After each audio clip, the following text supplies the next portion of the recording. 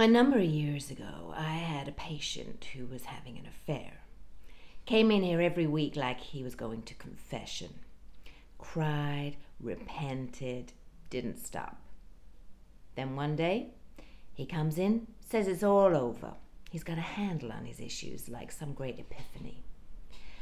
It was 6 or 7 months later, the wife turns up and says he has a whole other family in another state.